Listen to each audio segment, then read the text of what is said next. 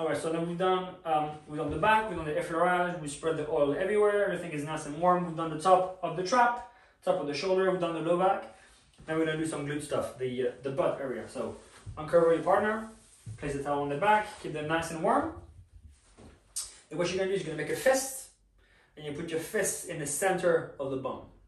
So just in the center. Make sure you don't press on the sacrum, which is the bone right here. Make sure you don't press on the hip, which is slightly higher. So aim for the center of the jean pocket, right?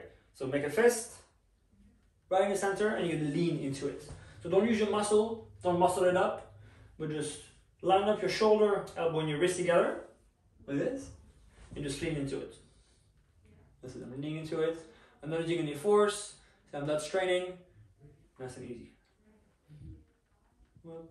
You press into it, and you release, press, and release. You can change the way your wrist is oriented, so you can go the palm facing my side, the palm facing away, any other direction, doesn't really matter. Just keep it nice and regular speed, regular pressure, nice and simple. Go down a little bit, down towards the end of the jean pocket.